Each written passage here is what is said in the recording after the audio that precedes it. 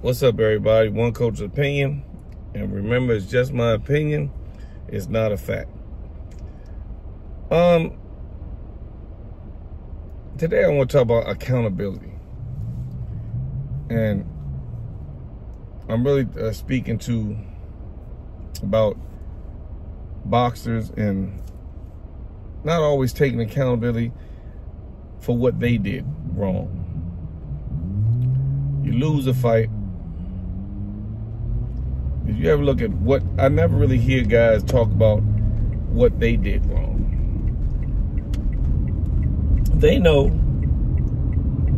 and sometimes they know they could have did this, they could have ran harder, they could have did this, they could have did this, but it's hard to talk about. And what brings it up is you know, two things on my mind to bring it up. When I'm seeing fighters that have become world champions with their coaches and take a loss and fire all the coaches. The same coaches that got you to your world title. They got you through your squeaky bars. Now you're firing them because you lost.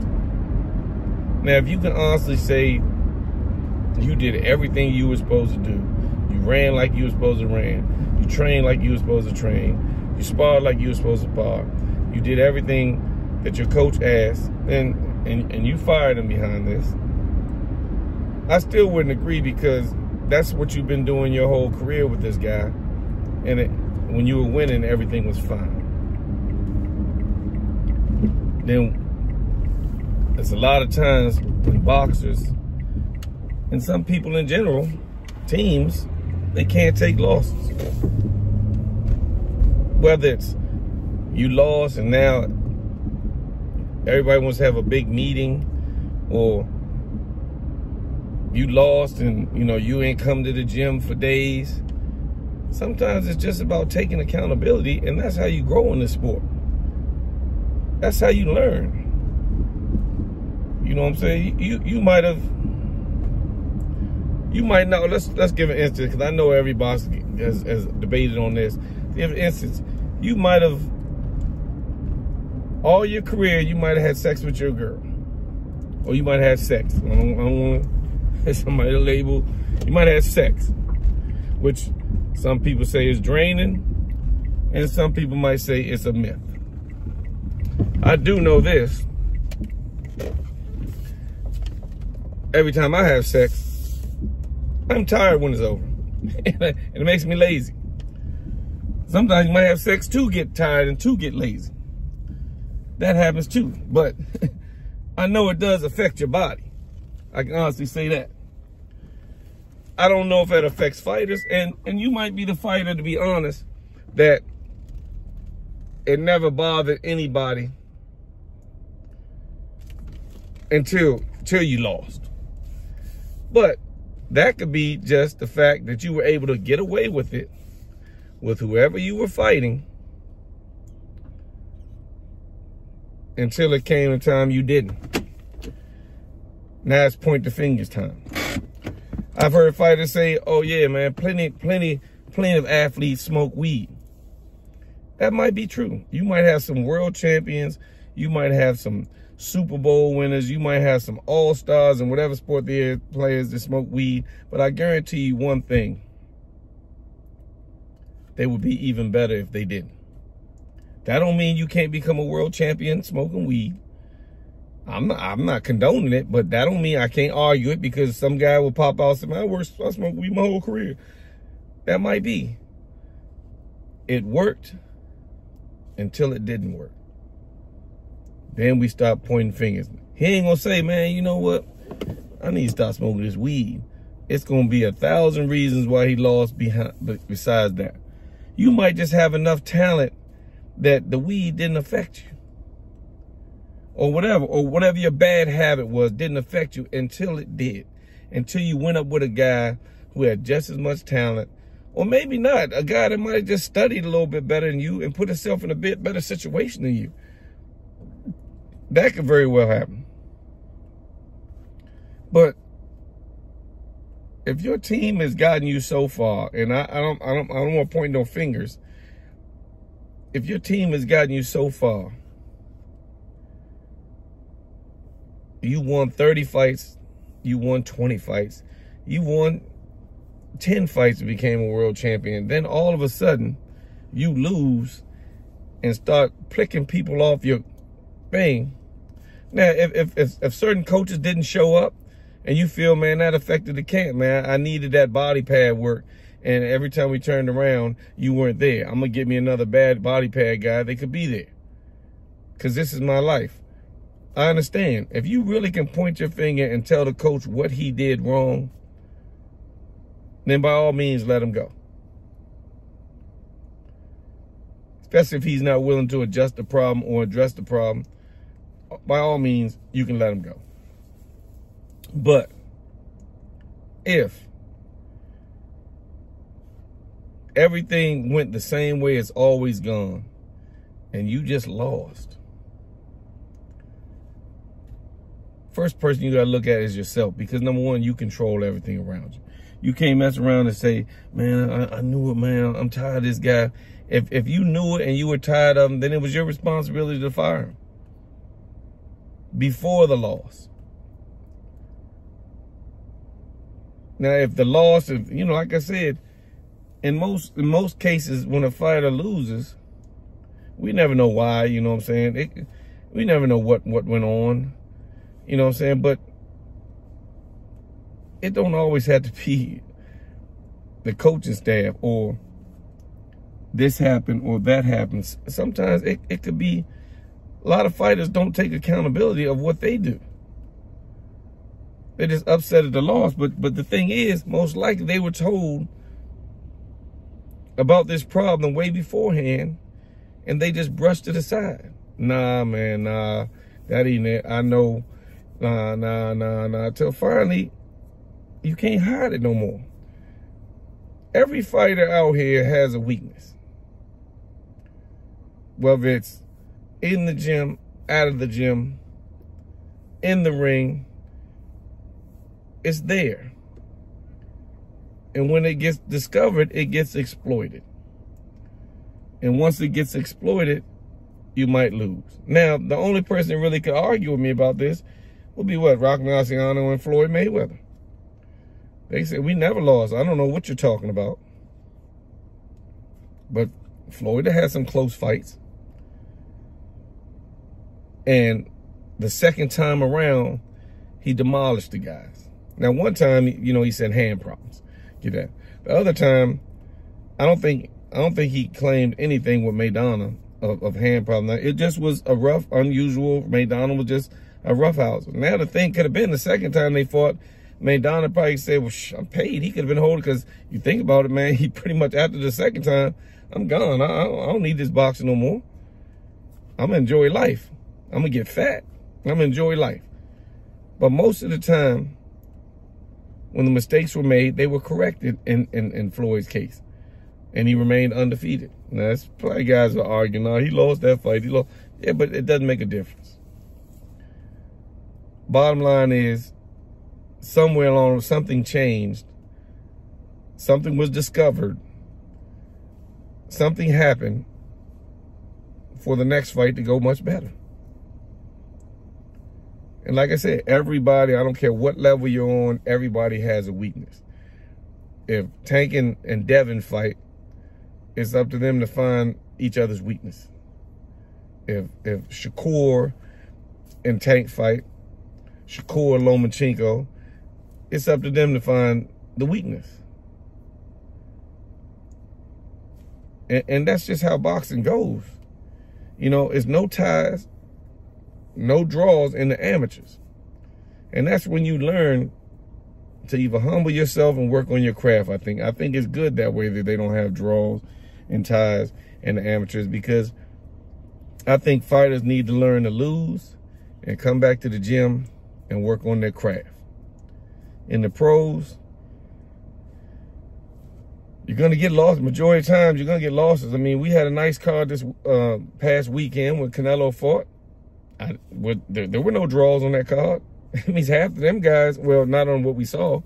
I don't know about the you know, if there was undercards or something like that, but half the guys had to go home with a loss. and decide how they're going to handle that loss and come back. And that's what makes a fighter great to me. You know, Ali, people say the greatest. He had losses. He had losses that Floyd exploits. I ain't never lost to do 8 fights and all that stuff. But Ali did. But he still came back and became one of the greatest fighters of all time. Sugar Ray Leonard had losses. There's not too many great fighters out there that you can name that didn't have losses.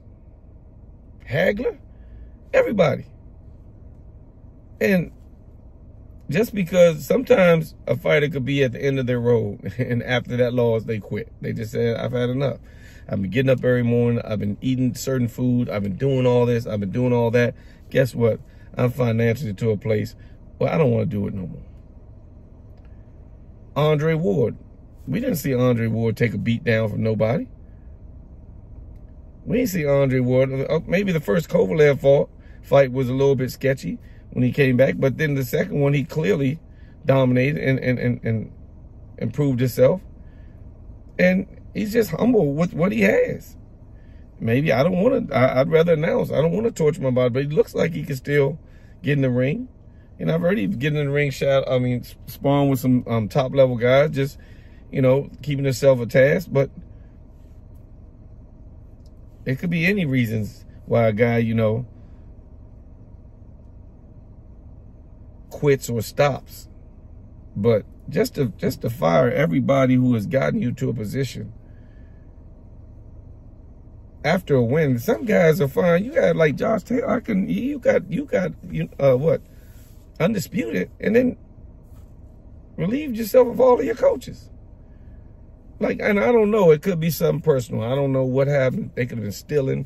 It could have been anything. But bottom line, you ain't been the same since. You got to wonder, is that worth it? There's some other people out here, you know, I'm not one point no fingers. They fired their coaches and haven't been the same since. It might be something about what this coach saw in you, what he had you doing, that helped you win. And that's pretty much how boxing goes. But you have to learn to take accountability. If you take accountability, I guarantee you have a better career. And once you start taking accountability, you can hold other folks accountable. Because now they can't say, nah, hold up, Joe, wait a minute, no. They had to go with you. If you say, man, I didn't miss a day in the gym. I didn't do nothing wrong, blah, blah, blah. Then you can start maybe pointing your finger, especially if they did. But if nobody missed a day in the gym and it was just a camp and everything went the same way you went and you went in there saying, I feel strong, this is the best camp I ever had, and you lost, I don't see no need to fire your coaches. Unless this has been an ongoing thing where you saw something and people said, one day somebody's going to exploit this. One day somebody's going to exploit this. And then you say, well, I'm going to let y'all go. Maybe I could go with that. But a lot of times, it's about not taking accountability of what went on. You know what I'm saying? Because you can make adjustments. Think about it again. When things are going right, your coach is guiding you. When things start going wrong, you need more than guidance. You need another game plan. You need something else. And a lot of times, if you don't prepare yourself to make these changes, it's like kind of when you're sparring sometimes and you're like, man, well, like yesterday, last time you told me to do this, and this time you're telling me to do that, and then now you try to tell me to do this. I'm confused. No, you're not confused. It's different situations. We could be working on different things. He could have changed up. His coach could have got smart. I mean, think about some of these football games where a team is smashing in the first half of the game. They go back to the locker room. They're able to look on a chart. The offensive coordinator or defensive coordinator can tell them the mistakes they're making, and they come back and it's a whole different game. You looking at the other team like, man, how y'all blow that lead? It could have been coaching. It could have been a few maneuvers, adjustments that were made that made it successful. That could be baseball, that could be soccer, that could be any other sport. Definitely boxing. Boxing is like a chess match, especially when you get to certain levels. Canelo Berlanga. Nobody expected Berlanga to go as long as he did. Nobody expected that fight. Now, was he losing the fight? Yeah, pretty much. I mean, were you at any time saying, oh my God, Canelo might lose, he might take this from Berlanga? No, but you had to respect Berlanga for his performance. He's just a strong guy who Canelo probably said, man, yeah, I don't think I should walk this guy down. But he made the adjustments he needed to make, both sides, for the fight to go the way it went. And that loss to Canelo gave people more respect for him than any win he's ever had. I promise you. Sometimes, and when you go back and you're disappointed, your toughest day might be the reason that you become who you are. But you got to be able to see it rather than to stop pointing fingers and saying it was your fault or it was your fault or it was your fault. Fighters have to learn to take losses. Fighters have to learn that when they've been put down, to get up and figure out what went wrong. Not blaming, the floor was slippery, nah, blah, blah, blah, you know, all this yelling, the music was too loud, blah, blah, blah. How about, Joe, the same floor, the same music, the same this, the same that went on in the other guy's corner as well. Y'all share the same ring, the same atmosphere. Learn from it and grow from it. That's all you can do with losses. Otherwise, they become losses. Some losses make fighters better fighters. It's just the way it is.